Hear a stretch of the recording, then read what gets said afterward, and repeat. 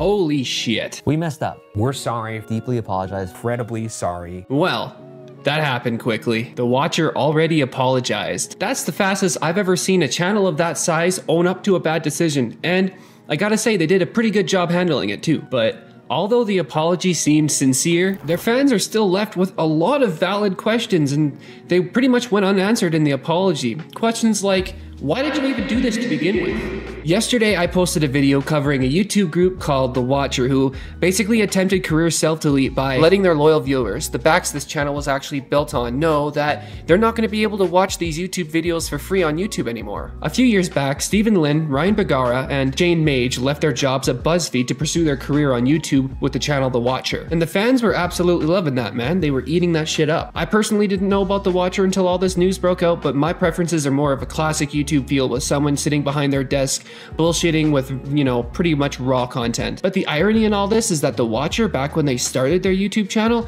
had more of a raw feeling too. And guess what? Everybody absolutely loved their content. That was arguably what people were following them for, is the behind the scenes, real personal look into their lives and their art form. Like, I can't find one single comment in their old videos that says, oh, your quality is great. I can't wait to watch you more because your quality is going to go up further. No one says stuff like that. I don't know, like, all of their viewers legitimately liked them for them, which quite literally put them and set them up in a spot in YouTube that is the best place to be on the platform. And at that point, you can just be in your raw, uncut footage, and people just eat that shit up because that's exactly what they want to see. It's arguably what draws more people into your videos is the relatability. It's clear here that there was a huge disconnect between what the Watchers wanted from their viewers and what the viewers were willing to give to the Watcher. I'll give them credit though, they did start their apology with the meat and potatoes. They started with that shit right off rip. They didn't say blah blah blah blah blah, I'm sorry. They didn't say, I'm sorry, blah, blah, blah, blah, blah, but no, they just said, I'm sorry. Hey everyone, last Friday we announced that we're leaving YouTube and launching our new streaming platform. We messed up. A lot of you spoke out with extremely valid comments and concerns, and we want to take the time now to address those. We've been reading the things you've been saying, and we're sorry for the way we handled this, as well as the way we communicated it. We understand where you're coming from, and we're making immediate changes.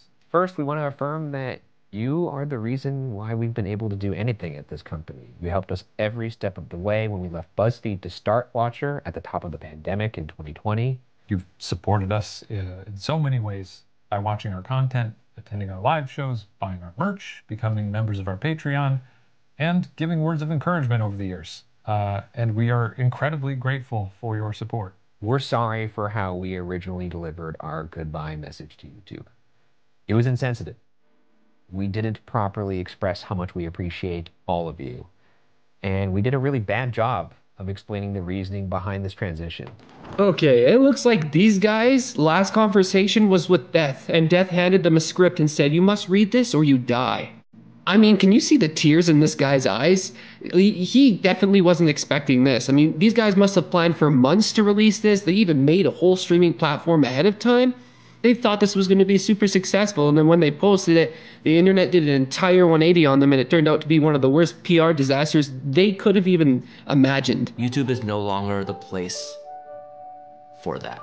The YouTube community is really holding people accountable recently, and for good reason too. I think we can all recognize a slippery slope when we can see one, and with all the copyright claims happening nowadays, the blatant doxing and favoritism that's been happening on YouTube for a while, basically the only way to mitigate this is when there's an insane huge amount of backlash by fairly important people on the platform. I care a lot about fair use and free speech and everything. So I offered to put him in, I put him in touch with my attorney. I'm convinced this didn't even go viral because it was The Watcher. Any large YouTuber could have made this mistake, and the community would have been at their heels, forcing them to rethink their entire life within 48 hours. I honestly do feel a little bit of remorse though, because these guys truly do sound like they're sorry. Damn, I just heard the Canadian in me.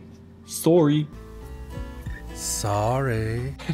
I'm gonna stay skeptical, and do you know why? I was also super sincerely sorry when I was a kid in the middle of my mom lecturing me. We can't just deny the possibility that they're saying whatever they can to save their face at the moment. I have to give them credit though, they did fix the exact thing people were complaining about immediately. That is something a lot of YouTubers don't follow through with, is fixing their mistake, but I still have my original questions not been answered yet.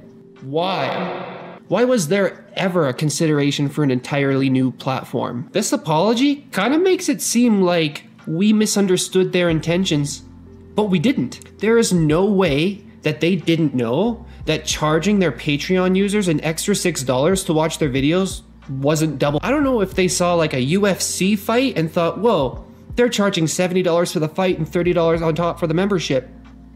Why not us? They already have 3 tiers of payment on their Patreon, giving people the option to get extras if they want. So what's wrong with that? Why didn't they just stick with that? I can think of like 20 YouTubers that do this already, and it makes sense. Like Donut Operator, for instance. There's a lot of stuff he can't show on YouTube, so he shows it on his Patreon.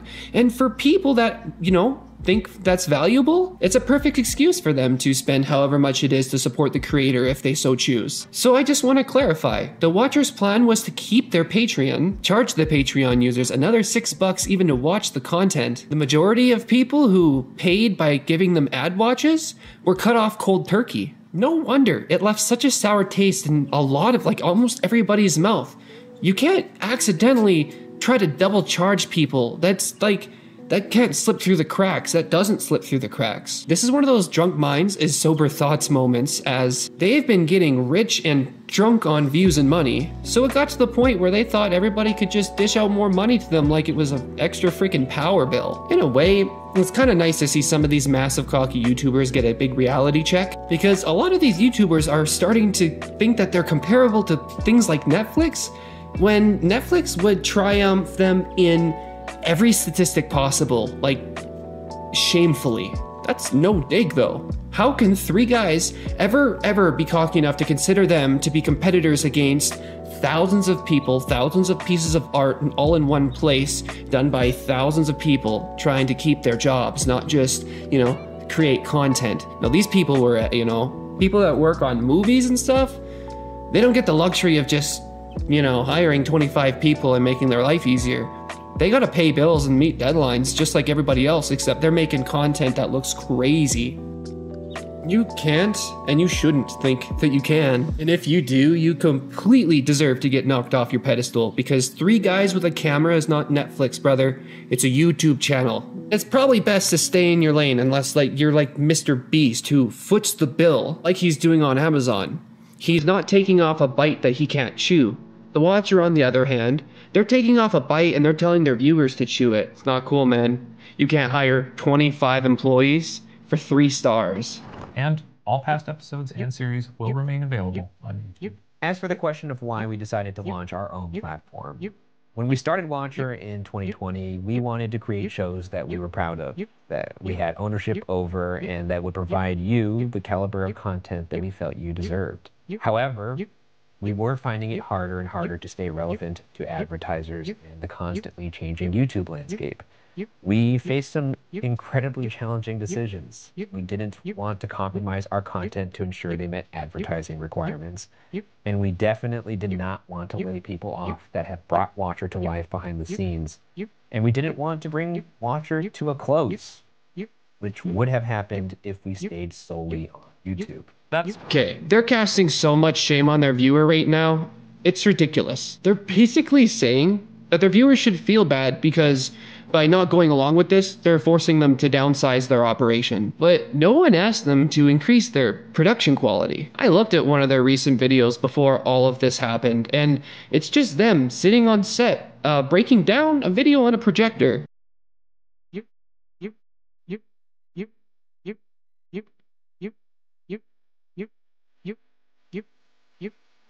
I don't see any type of production here that can't be done for cheap. I mean, that costume definitely doesn't scream, hey, 1 million views a video can't pay for this. I'm sorry, but these guys saying they can't produce on their budget probably forgot how to produce on a budget like I have to. These guys straight up sound like after they're done their video, they throw out the cameras and the gear, because I have no idea why they say everything costs so much. And if all of this does astoundingly add up to more than all of those views can pay for, then who in the right mind thinks it's the viewer's fault? Like, just because you hired 25 people and you don't want to fire one, doesn't mean people should subscribe to a different platform for you and give you $6 extra a month. You hired the person haphazardly, and now you gotta fire them. You guys wanted to be the boss so badly. Now be the boss. A lot of people sound like they do accept and like this apology, and I'll give it to them, it does sound good. But the words coming out of their mouth don't explain why they tried to pull such a stinky move. If you paid your phone bill and then realize that there's an extra $6 charge on there, but then you go through and you don't notice any new features, I'm sure that a quick sorry over the phone wouldn't restore your trust back in your phone company. So why should sorry clear the air here for the watcher? That's why we decided to launch the platform, so that we as a company could continue, we could pay our staff fairly, and not only continue to make great content for you, but expand with new shows, new voices, all ad-free. And now with the addition of accessible options, this is a decision that we all believe is the best for Watcher. However, we realized that in figuring out the logistics of what this might take, we overlooked the way it would impact all of you. We hope you'll be patient with us through these mistakes, and we remain incredibly sorry that they were made in the first place. I'm still waiting on the reason why they wanted to double charge their Patreon viewers. Where's that? Where's that answer? Not sorry you noticed. That's not a we overlooked it thing. That's a we hope you wouldn't have noticed thing, because you can't have the skill to create and run a channel like this while simultaneously having the stupidity to overlook a detail that essentially literally doubles your income from a lot of people. I'm sorry, I mean your supporters, as you called them. If this was the case, then some other thing that they would have let slide through would have been the downfall of their channel way before this happened. You know, if they didn't realize or overlooked something and they have that type of stupidity, and then they would have made a mistake a long time ago that was detrimental to their business. They also keep on going about this ad-free experience that they wanted to deliver to you. What's so bad about ads? Anyone who wants it ad-free can just sign up for premium. It's not like these guys were sitting down and watching their own content for their entertainment. So if none of their viewers were complaining about watching ads, then why did they use that reason as a catalyst to move all of this shit forward? The math isn't mathing here. They say they're sorry, but this wasn't an accident. How can you be sorry over an intention like this? You can be regretful, but I'm gonna sound like everybody's mother who's disappointed in them at one point or another. You shouldn't have done it to begin with. Community, who have played such a key role in supporting us from the very beginning. All current Patreon members will receive a free subscription code to the platform. If you already purchased a subscription, please contact us and we will issue you a full refund. We look forward to continuing to make shows and introducing all the incredible things that we've got planned for the platform alongside YouTube.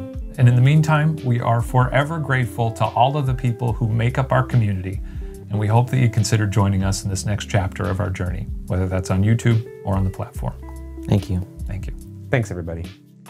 Look at his face, man. This dude is absolutely terrified of losing his career right now. I honestly don't feel bad, because this was entirely self-inflicted. There was not just 3 of them, there was an entire team of 25 people who all had the ability to stand up and say, hey guys, I like money. Maybe we shouldn't do this. That being said, no one knows the work conditions or whatever behind the Watcher. Like, for all we know, they all could have been kind of a little bit blinded by the potentiality of being showered with riches and wealth from all of this. But who knows why post-apology, they're trying to make this streaming platform work still. It's clear, no one wants an extra stupid app to go onto their phone, but what I think is that these guys probably have just way too much money invested in this Watcher platform to leave it abandoned. They're just gonna try to use it one way or another. But just remember, they wanted other people to pay for this because they wanted their employees to be paid more, all right?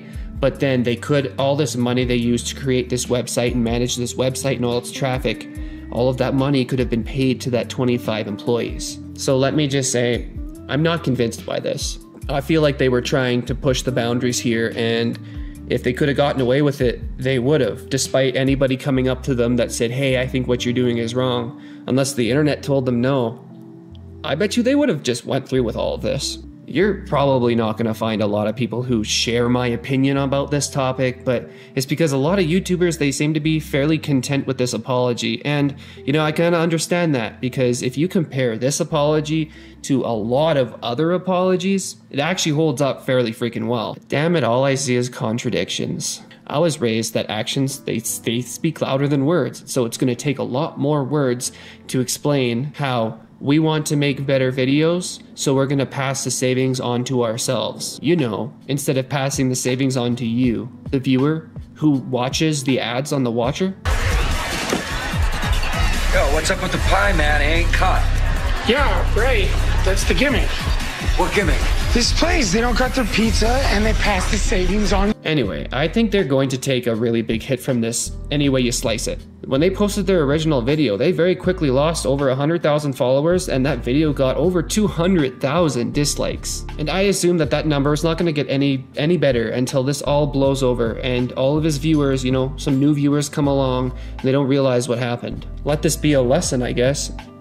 Don't let the lifestyle go to your head. All the eyes watching you aren't going to relate to your YouTuber first world problems. And they most definitely won't fund a rich person's endeavors to get more rich. Because that's what this was. Literally. Okay, I'm not going to make a huge habit of asking for things like this, but I was looking at my analytics last night, and I noticed that around 97.4 of you who are watching my videos, you're not subscribed to me. If you've made it this far into the video, I'm gonna go out on a limb and assume you didn't mind the content, and if you're willing to, leaving a like would help me make YouTube my home. Of course, with any luck and dedication, because I will be dedicated. And I'll never ask for more than that. Your follow would be more than enough. I'm never gonna be like The Watcher and ask you to subscribe and pay me for my content. Alright, if you did make it this far into the video, you're a real one. Thank you. I'll see you in my next video.